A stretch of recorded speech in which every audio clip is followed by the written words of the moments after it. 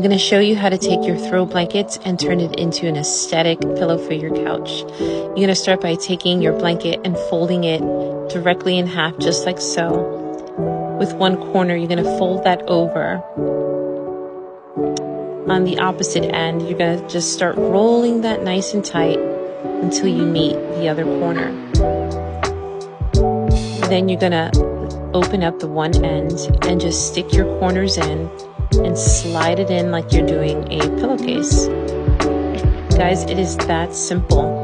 Look how cute this pillow looks.